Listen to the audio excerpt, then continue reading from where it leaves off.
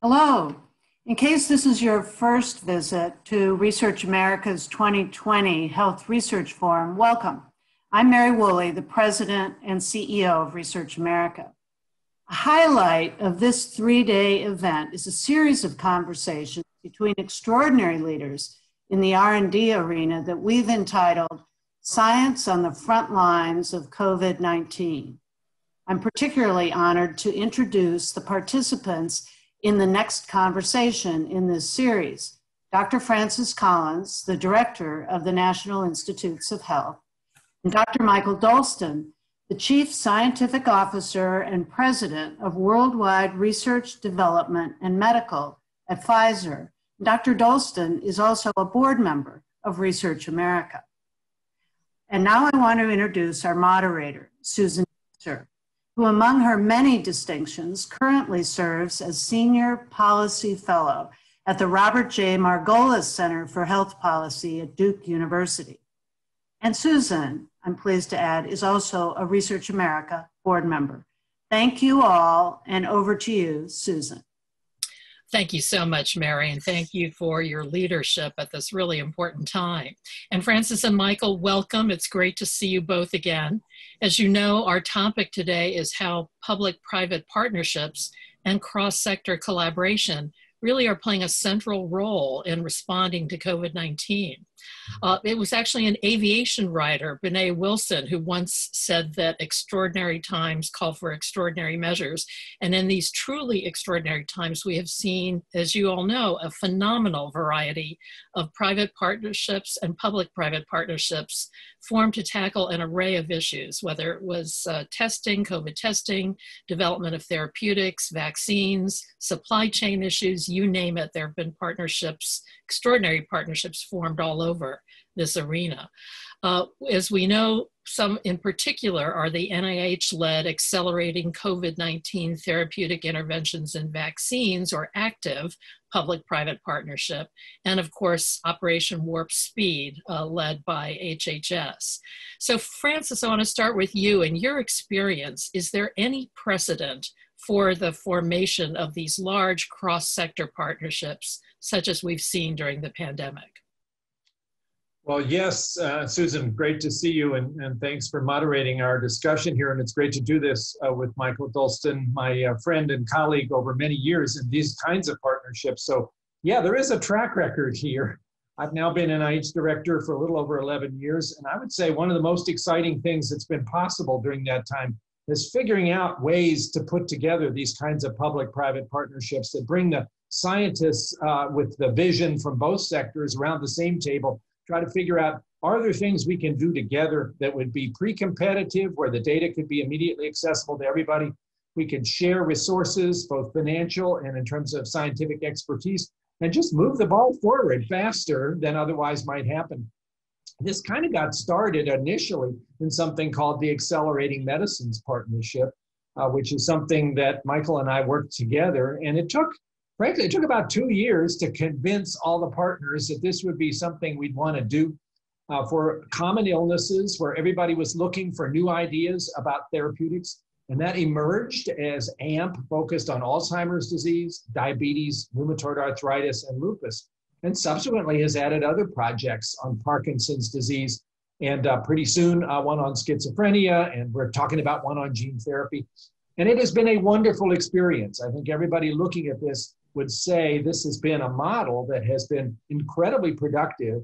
It has really encouraged scientists across sectors to get to know each other and to figure out how to collaborate in new ways. And it has produced an awful lot of really useful data that's advanced the field.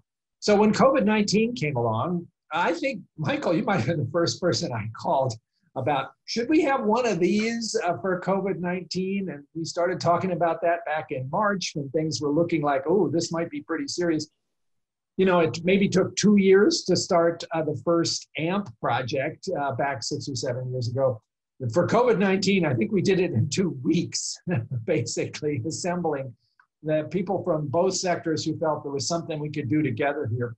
And in the space of that timetable, starting on April 15th, launched what has been an incredible partnership called ACTIVE, as you've just mentioned, accelerating COVID-19 therapeutic interventions and vaccines. Pulling into that, more than 100 people who've pretty much been 24/7 devoted to this, and a series of working groups to focus on therapeutics, on vaccines and clinical trials and preclinical efforts. It has been amazing what this group has done. And boy, my hat is off to all of them.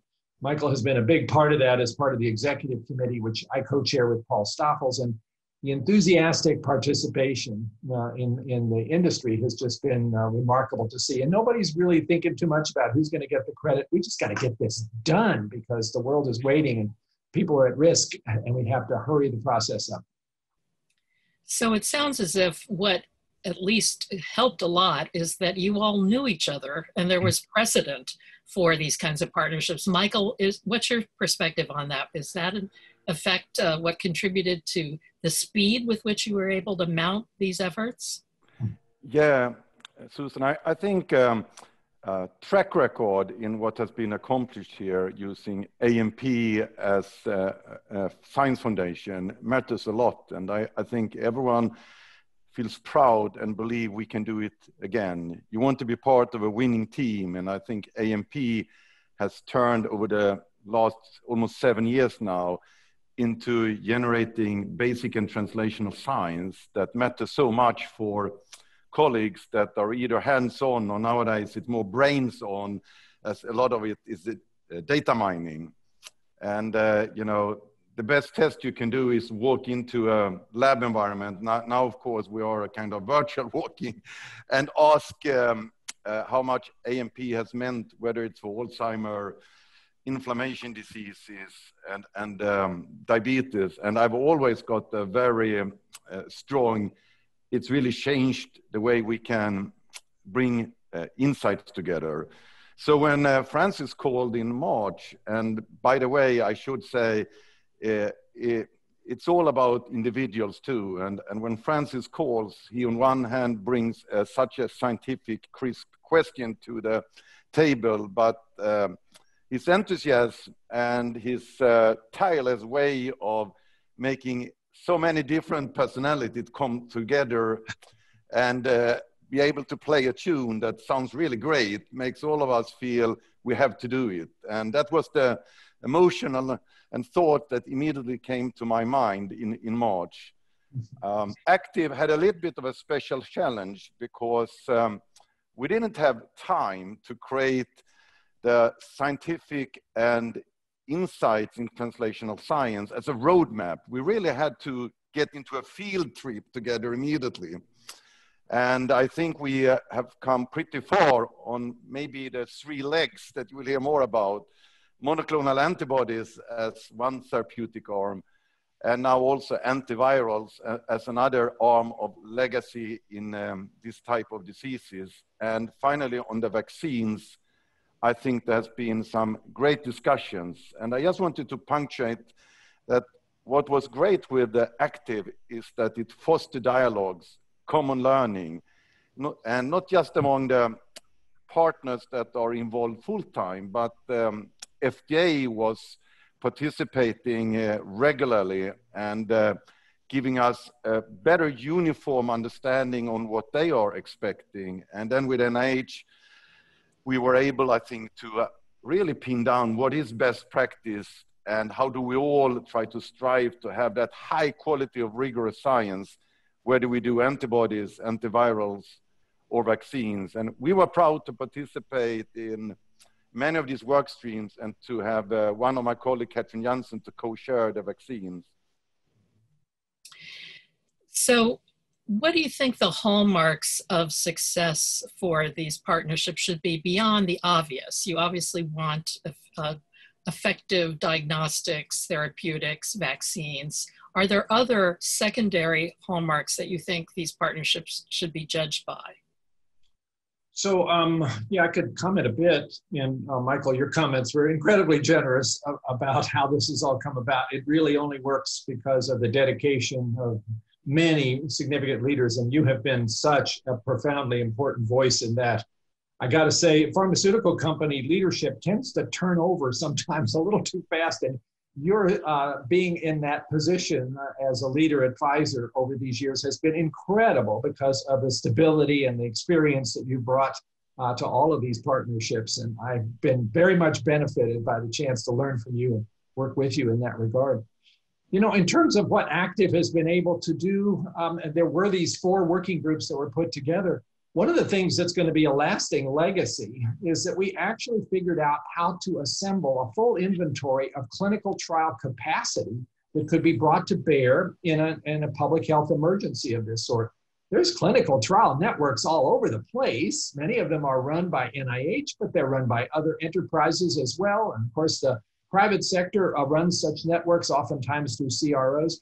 Nobody had ever really tried to figure out what's there, and particularly what is shovel ready that could start a trial in 6 weeks or less if there was an important therapeutic that needed to be tested. We did that through one of these working groups and created now a really remarkable asset that people can look at to figure out where the capacity is. And even we can map across that where the disease is, because what you want to know for COVID-19 is if you've got a great idea about a therapeutic, how do you actually get it tested in the place where the disease is spreading actively? And how can you set it up really fast? That was pretty amazing. And that whole experience has now moved into NIH and NCATS as something that will be curated and sustained over time. So we'll have it going forward. I would say another thing that Active was able to do through these working groups was to set up these master protocols to enable testing of therapeutics, a master protocol, for instance, for monoclonal antibodies, so that you would have the opportunity when new possible specific molecules came along to quickly put them into one of these trials that everybody had already agreed in terms of the endpoints and what you're going to measure along the way as far as your laboratory tests. And you don't go through what otherwise could be months and months of wrangling about those details. That's kind of done. And then you harmonize the effort, which also gives you a better chance to compare different therapeutics and different vaccines.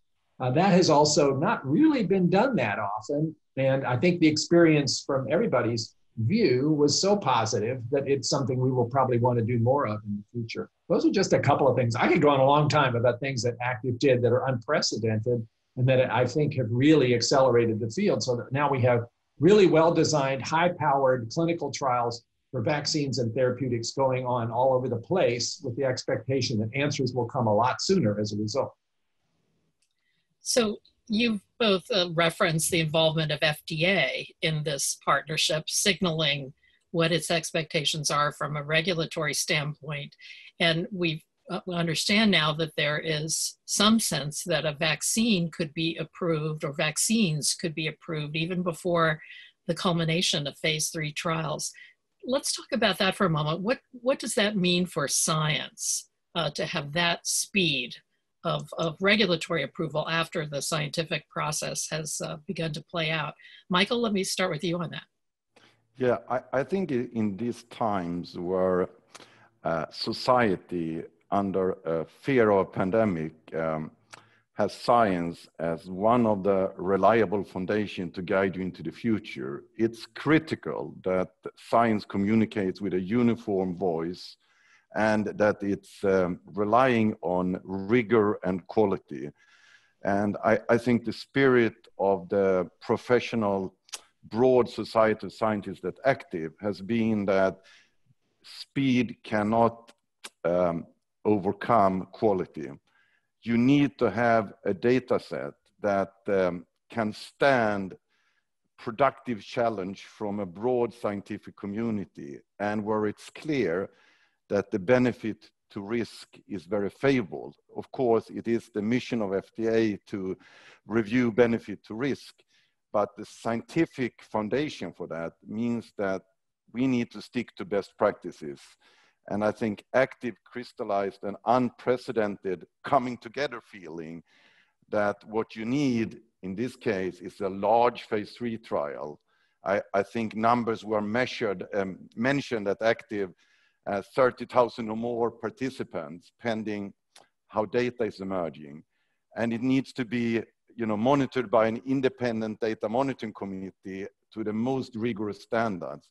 I think it would be detrimental to try to shortcut that. It can lead to disappointment in that you can trust science, and to serious medical setbacks as well. So I hope that Active and FDA can continue this foundation of science that in the end is the only way to have consistent steps forward. And I want to also really punctuate the appreciation we have had for Francis and Tony Fauci, who have at numerous times with a very clear voice said that only long-lasting and valuable progress with therapeutic and vaccines needs to rely on science that stands up to peer review from colleagues and that is really solid. So I think otherwise you also will feed into these sentiments of anti-science or even the anti-vaccination sentiments. We already know that there is a high number of American residents and citizens that are concerned about science because they may not fully understand all the details. And I think it's important to come together and communicate how rigorous we are and how this is generated on a chain of evidence that stick together. That's the only way to overcome anti-vaccination impact. And if you don't do it properly, you actually may set back society for a long time. And I hope we can continue to have this very strong, rigorous science and speed. It's not one, but it's the two together. And Active has been a real catalyst for this. How long do you both believe, whether it's Active, whether it's Operation Warp Speed, how long do you think these partnerships are going to persist? Will they up and declare victory if we get a few effective vaccines on the market? What will happen to the involvement of companies whose vaccines are not immediately successful? How do you think this will play out, Francis?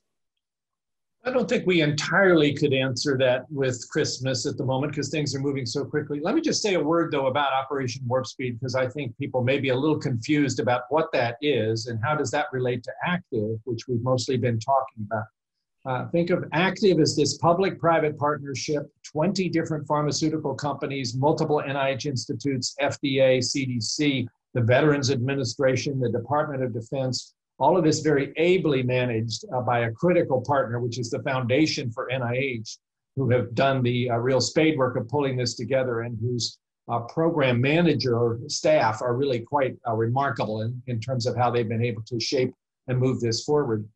Operation Warp Speed is an entirely governmental effort put in place to try to be sure that all of this effort for therapeutics and vaccines was coordinated so that you would not only make sure you ran good clinical trials on the most appropriate options, but you also were prepared for success. And that meant that you would think about manufacturing well in advance of whether you know whether a vaccine or a therapeutic is actually going to work. If you don't do that, if you don't think about things like supply chains, then you could end up in a circumstance where you have a terrific result of a research study and then a very long delay before people who are at risk could benefit from those. So Warp Speed has a big focus not just on getting the trials run, but also on doing the manufacturing. We're certainly very engaged in all of that. Warp Speed has, because of that impetus, tried to figure out which are the most promising vaccines and therapeutics that the government would be willing to make investments, in some instances, $1 billion or more, to be sure that all of those things are being tackled and you don't have a long wait for some success to actually be available to people who need it. And that's a big, complicated effort and, of course, funded by the taxpayers, but it's a very wise investment because of the importance of having a quick result. I think the term warp speed maybe has added somewhat to people's anxiety that means that we're cutting corners with the rigor of the science. And just like Michael has said a minute ago, we will not do that. We cannot do that. We must absolutely stick to the highest standards of safety and efficacy. But what we can do as far as cutting corners is to eliminate those long dead times between when you have something that's ready to go to the next step and when you just do that. And that's what Warp Speed has enabled us to do. And I think that's been a pretty good partnership. You can sort of think of Active as being kind of a design organization, designing all the things that need to happen. working with companies to actually make sure these trials get going, and with NIH and all of its networks. But with Warp Speed, sort of thinking about how to invest in what might come downstream, and you don't want to get caught by surprise, so that you're ready to actually implement and deploy success when it happens. So putting that all together, your question, how long will this go on? Warp Speed is certainly committed through the end of calendar year 2020 to push all of this agenda forward. We don't know what's going to happen. Will we have by December a safe and effective vaccine? I certainly hope so. I hope we'll have more than one. But anybody who's done vaccine research will tell you that there's lots of surprises. And just because things have been going pretty well so far, and they have been, doesn't mean we won't encounter some serious bumps in the road. Similarly with therapeutics, I think we're going to find out over the course of the next few months some pretty interesting things, particularly about monoclonal antibodies where the trials are underway, and also about some of the immunomodulators and anticoagulants and antivirals. And that will also be something we want to watch closely. Finally, I just say, in terms of what happens to, say, vaccines that have not found their way into the sort of top list of a half dozen or so that are being invested in heavily, we still want to see that go forward. It generally is the case that when you have a disease for which vaccines are being developed, that the first ones that get approval may not be ideal in terms of how they are effective. Can you improve the efficacy with the next generation? In terms of just practical matters like, is it one dose or two? Most of the current vaccines are going to be 2 doses. You would love to have one that's 1 dose, and if downstream that's possible to do, well, people will be interested in that. So we don't want to see vaccine research for COVID-19 grind to a halt just because we have this half dozen or so that are getting pushed into the phase 3 trials right now. Susan, just a couple of quick comments there. I really like this idea of describing active as a design phase and Warp Speed is the delivery phase. And I think both of them play instrumental roles. We have been proud to participate and have productive dialogues with both, which has facilitated our journey.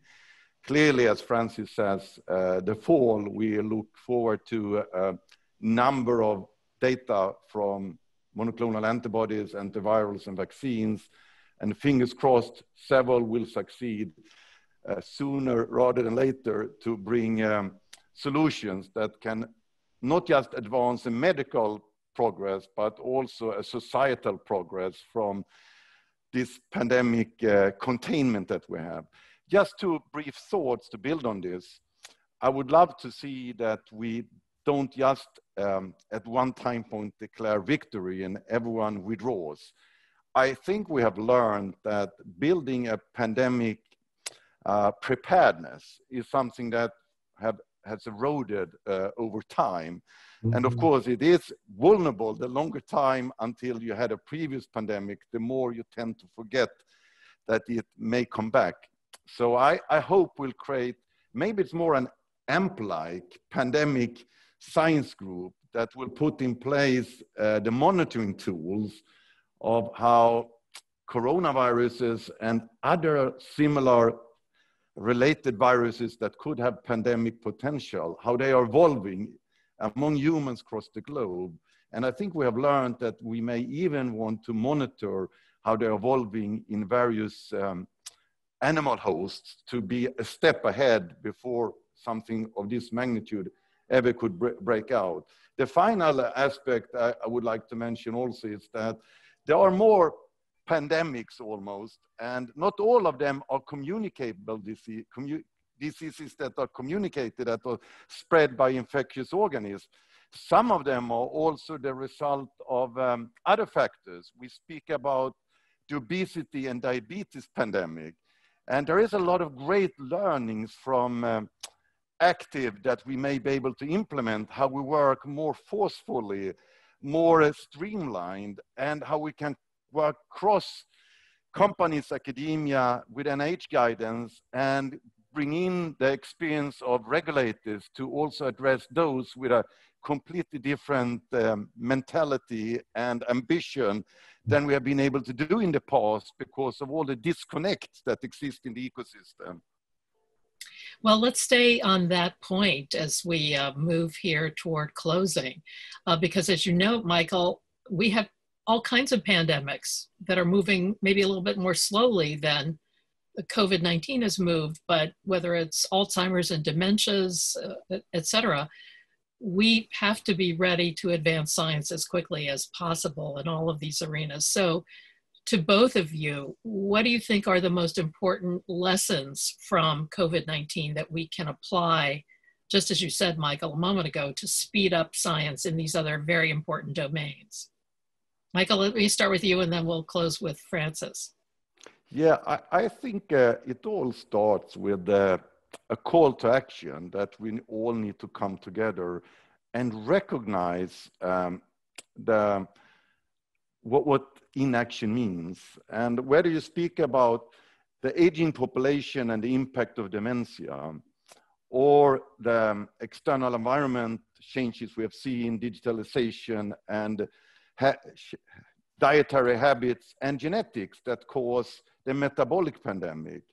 I think if we would be able to take the learnings from both active and AMP, we could make over the next 5 years more progress than we would do maybe in 10 to 15 years if we just continued as is. And it also means to recognize, however good you think your group is, you're just a tiny piece of the wealth of knowledge and capabilities. And if you work together, you can accomplish so much more. And so there is the insight of the mind and insight of the heart of the beauty and inspiration of working together. But I think you really need to create that kind of call to action and realize how much you could accelerate progress. And certainly groups like Research America has been among those that try to stimulate putting a big challenge on the agenda. But I think if we now can take pride in what AMP has accomplished, and I'm very optimistic in what Active will accomplish, we also feel the strengths of the past, and hopefully that will lead us to break through new barriers also in these remaining pandemics. Francis, last word to you on this really important question. Michael has very wonderfully expressed the potential here, and I certainly associate myself with the kind of comments and vision that he has put forward. It's traditional, I think, now to talk about the ecosystem for medical research that involves public and private sector, philanthropy, government, and stakeholders of all sorts, especially patients and patient advocates. But I'm not sure that we have always taken full advantage of the ways in which that ecosystem can be linked together in order to make progress happen at 2 or 3 times the normal pace. I think the way this has happened for COVID-19 is in fact truly encouraging, that there are possibilities here that we had not fully mined.